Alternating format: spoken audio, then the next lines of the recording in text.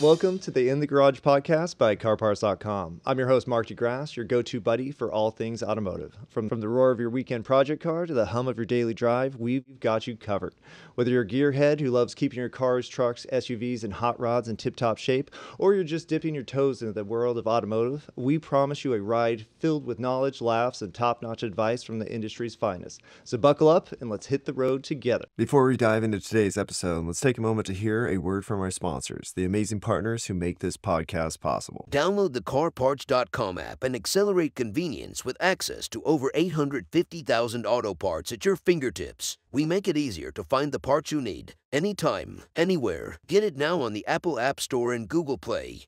Today we have Jeff Fadness, a creator here at CarParts.com, and we're talking daily drivers. So, Jeff, you've had over 20 daily drivers, was that right? Yeah, like cars and motorcycles combined, it's over 20. I can't really count at this point, but yeah. That's awesome. Yeah. Dude, I think I've had like maybe 8 or 9. Yeah, which is good. It's not good to have over 20. If you're a car guy, it's a problem. It's not a problem. It's an adventure, right? Yeah. So walk me through that. So you go on Craigslist, you find a car. Is it just opportunistic? Like you see something that's... I mean, it used to be with my first cars, it was you see a ad in the paper, like my first truck was like something that we saw an ad, in the paper. But then eventually when Craigslist became more prevalent and like people weren't sketched out by it, that's where I began to navigate. Because like I don't know if I'm cheap, but I'm just like, I have a hard time like paying interest and paying, more insurance. And my parents taught me to pay cash. So that's really where it starts with, is just like, I'm going to pay cash for a car. And then usually, I've been pretty good to like throughout all those cars, I've never really lost money. I usually make money. So it's kind of a fun thing. You drive a car for me, it's usually like 2 years. I'll work on it while I'm driving it. And then I got it for under market when I got it. And so then I can usually sell it for what I got it for or a little bit extra. So yeah, so it's like it's a way to buy whatever you want and it doesn't really cost you anything. That's awesome. So right now you said you have a van. Yeah, I think it's a 2015 Nissan NV200, which for me is pretty new, but I love it. And basically I look at it as, some vehicles are like a toy and, they're fun. And some vehicles I think are purely a tool. And this vehicle is a tool for me. It's not fun to drive. It's slow. It's, it's ugly, but it's purely functional and utilitarian. And it's just smart for my life, for what I do with work. I'm often hauling props or auto parts or whatever. So I've been able to use it for work and be helpful there. And then personally, I like to go camping and surf and mountain bike, and the van is pretty much just like rubber floor mats, and I can just throw muddy mountain bikes and the wet dog in the back, and I literally get in there with a broom and sweep it out with a broom, once a month. So it's just pure utility. I love that. Well, I think when you get a used car, especially one that was like cheap or, you don't care a ton about it, it actually gives you a lot of freedom to do whatever you want. That's the big difference. Because I've had cars where, I do feel like I need to wash it or detail it, every month. And, I can't eat in the car or whatever. This one, I'm like eating donuts, there's like frosting on the seats. There's like,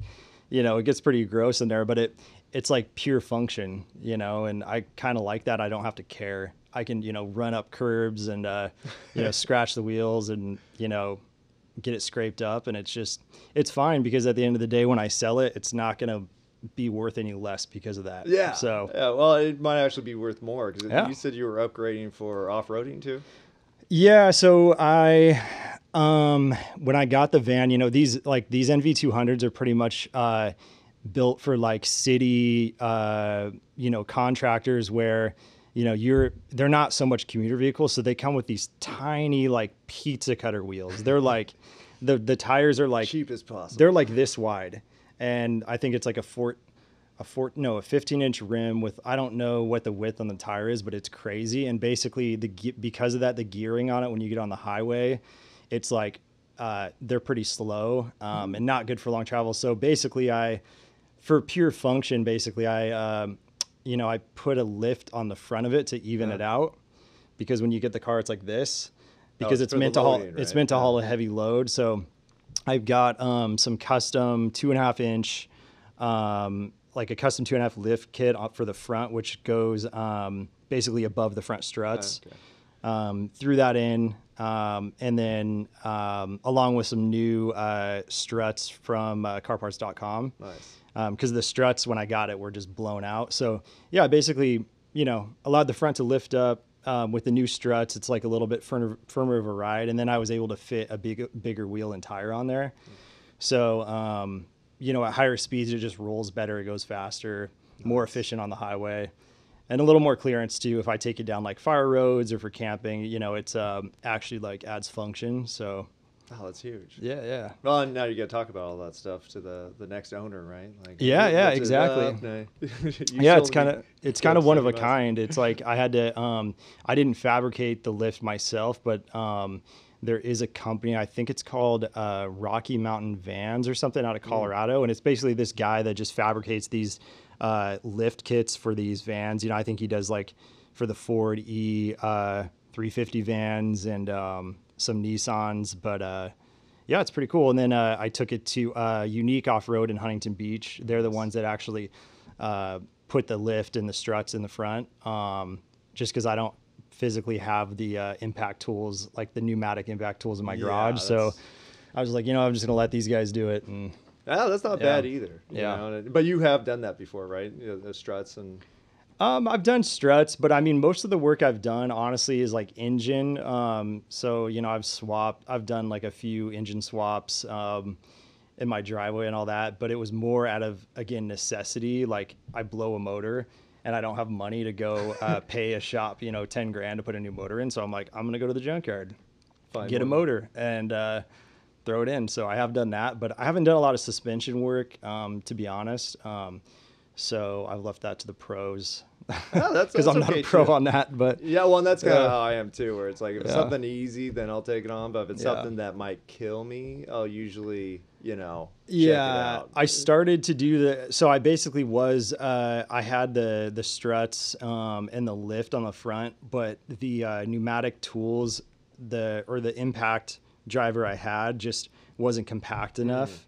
Like you get the cheap ones that are maybe, a 12 volt one and not pneumatic. And it's like, they're really big. So I don't have like the air compressor and the tight pneumatic tools. You need to fit in those spaces and do it. So I was thinking a lift you need to like get a lift would help. Yeah, that's one day. Yeah. But that's awesome. I think the fact that you could see a vehicle like that on Craigslist and be like, I could just tweak it a little bit and turn it into something that's useful. Yeah, pure function. Walk me through the Craigslist, process. Because I remember one of the best cars I ever got was my second car was third car maybe. It was a G35. I think at the time it was only a year or two old, and for whatever reason this guy was selling it with 15,000 miles for like $25,000, and it was worth like 37. So I was like, okay, and I had to drive out to Temecula. I was in Orange County at the time. Drove out to Temecula, this shady street, and then paid cash for it, and it all worked out. But trying to find that, I was actually on Craigslist for maybe like 2 months of like just checking all the time. Is that kind of how you do it? Yeah, I mean, I'm one of those people that just likes to scroll Craigslist for fun. Like if, I'll like before bed, I'm like, let me just hop on Craigslist and see. So sometimes it's opportunistic and like things that just pop up, but sometimes I'll have an idea for something specific I want and I'm looking for it. A lot of it's been the latter, and with most of the cars I've had, they're pretty cheap and just like kind of a dime a dozen. So I'm just looking for the cheapest available of that car, Are there any like red flags or things you look for in terms of like, I don't know, because I was always like, I want it under 70,000 miles or something. Yeah, miles for sure. I would say, the cars I've had, things I look for are, miles, but then interior wear. So, if it's a car that says it has, only 90K miles and the interior is just torn up and the steering wheel is messed up, and like, that's kind of usually a sign that maintenance hasn't been done too well and that person didn't care for the car too. That's not always the case, but it just kind of like throws you off a little bit. Definitely a huge one is as stock as possible. So you don't, people doing aftermarket engine work isn't really an added value. It actually takes away from the value unless it's a known issue. So like, with my van, like, yeah, it's, leveled out and all that, but mechanically I haven't done anything to it. I mean, not that I would want to anyways, but you just can never trust somebody else's work, so you want an engine that's uncracked, unbroken, unless they actually state like, hey, this engine was rebuilt, at 200,000 miles. Here's this many miles I have since. Here's the receipts from, the shop that did it. And you're getting enough of a price discount to justify the risk. Yeah. But in general, you want stock, bone stock. No, yeah. That's a fantastic tip. Yeah. Well, even with the interior, because the interior, I remember a friend of mine and I used to go to the car auctions from like the police and City of Torrance. Or no, it was this City of Industry. That's what I said. And you look at these vehicles and the souped up tuner cars, they're tempting because they're like, oh, it has all the parts already. But then it's like, how did that person drive this car? Yeah. Hard. Really hard. Like that engine's going to be rough. But like, what are some of the issues that people should look out for? Because I actually had like a checklist where I'm like, okay, turn it on, see if there, smoke coming out the back, and just like the easy stuff. Yeah, that's pretty good. I mean, start with that. I mean, definitely, like I said, look at the interior, look at the engine itself, and just look for visible leaks. And just if the engine bay looks dirty and it's full of gunk and dust, when that oil comes out, dust sticks to it and it just develops this gunk. I mean, that's a sign that it hasn't been maintained or cared for. Like you said, look for smoke coming out of the back, or if it smells like it's burning oil, obviously check the oil, make sure, it's been, it's got regular oil changes. I mean, those are the surface level ones. And then obviously if you don't have a lot of mechanical experience, like it's always recommended, just take it to a shop, pay somebody to check it out, but it really is a sliding scale. Like if you're buying like a newer car, let's say a car that's only a couple years old and it has 20,000 miles, you probably don't have to worry about much of that stuff because modern cars in general are pretty stout. In the low mileage realm, you definitely want to start it up, let it warm up, listen for an engine knocks or any ticks. I remember one time I was looking for, I was shopping for a E90 BMW 3 Series, and just as a daily driver, and I was looking on Craigslist, but then I was like, oh, let me go to this car lot and just look at this one that I saw that was a good deal. So started it up, drove it around the block, and I heard ticking from the motor. And the guy actually tried to tell me, he's like, oh, that's normal with these motors. Like they actually just tick, like when you get them worn up. I didn't say anything. I was like, okay. All right. Or you haven't run this for like 5 years and you have no idea what it is. So don't listen to used car dealers, just use common sense, and the engine should not tick. Or rattle. Or rattle. Yeah, or rattle. I think my first car, I had a 93 Eclipse, and it was inline four. The thing was just a dog, but like I got it. I think it was like $3,000 or something. And we found out later that the alternator mount was broken and was literally held on with chicken wire, like actual chicken wire was just wrapped around it. Yeah. And then we're like, oh, okay. And that was a dealer. That was a used car dealer. So anyways, it could happen there too. Yeah, Eclipse, that's like ripe for bad upgrades. Right well, what happened with this car was it had been totaled. He didn't mention that. He didn't say salvage title or anything, and it was just like the front when it went into work on the car, it's like every bolt was stripped, everything was bondoed, like the whole thing was like barely together. So look for that stuff. That's actually a good topic, is the status of the title. So I've bought vehicles that are, a clean title, branded title, rebuilt title, and honestly, they're all, it's, you can get a big discount with, or I'll say this, like just because something has a rebuilt title doesn't mean it's a bad car.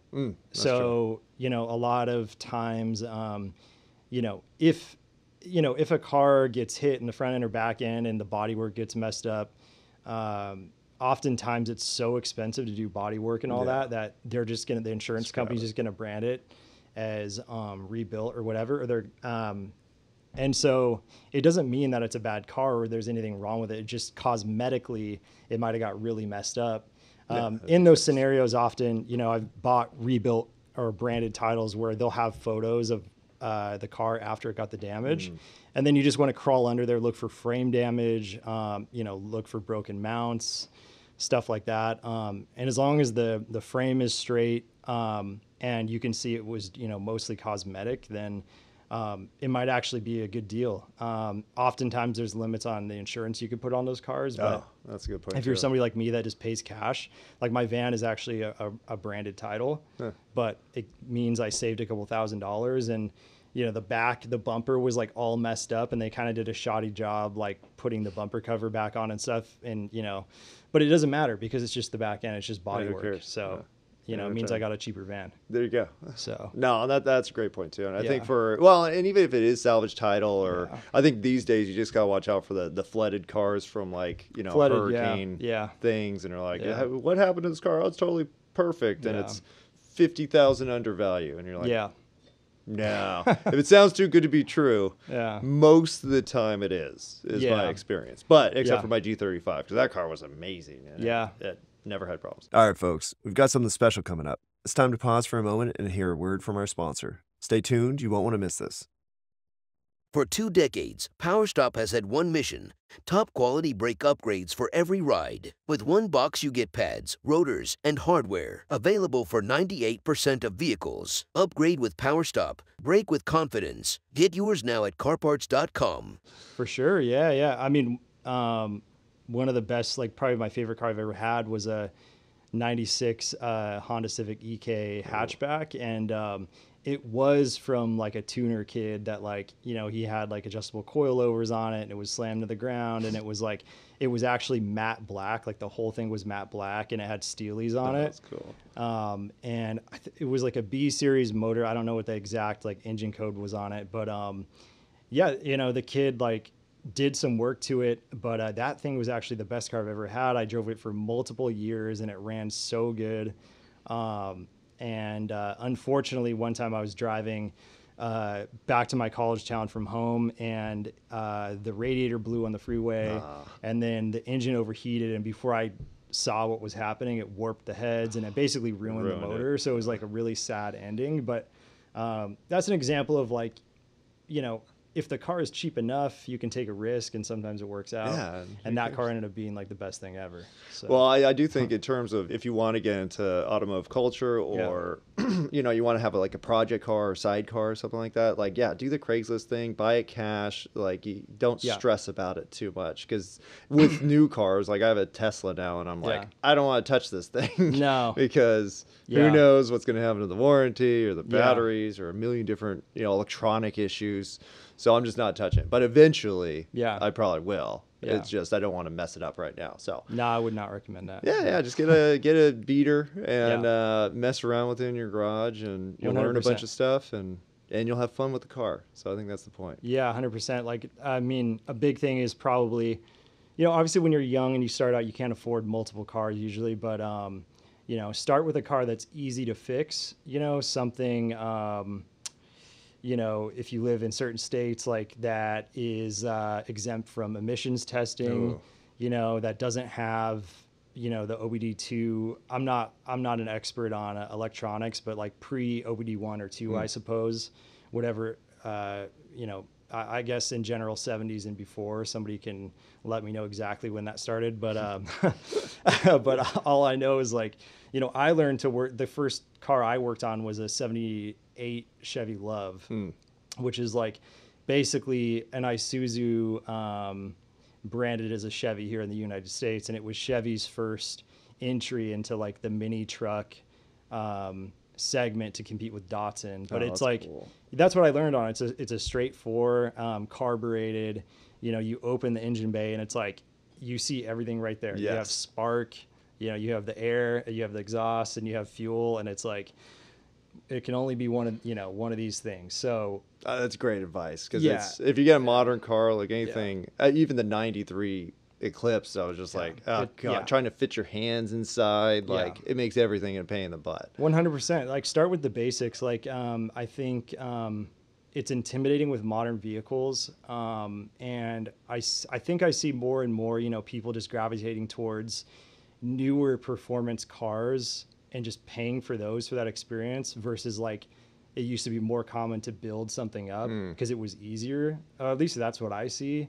Well, less electronic components and computer issues. Yeah. And like with modern, you know, you can go buy, you know, a newer, you know, Mustang or something for, you know, probably what you would spend to make a Civic, you know, you'd spend a lot more just to make an older car that fast, you know, you could, but, so I see, you know, why people go that route, but, there's something about like building a car and knowing that what you did makes it drive how it does, you know, and just being able to do it yourself is pretty cool. Well, and even just the frustration that comes with like, oh, okay, I put in a cold air intake on my car and now the fuel to air ratio is all jacked up and, you know, and if you don't know how to fix that stuff, then you're going to have to go to somebody versus get an older car, figure out how all the components work, and then you could always learn the other side eventually. But you'll get results sooner, which is going to make you a much better mechanic long run because I gave up on cars after or I didn't give up on cars, but I gave up on like getting my hands super dirty after the Eclipse because it was such a pain in the butt.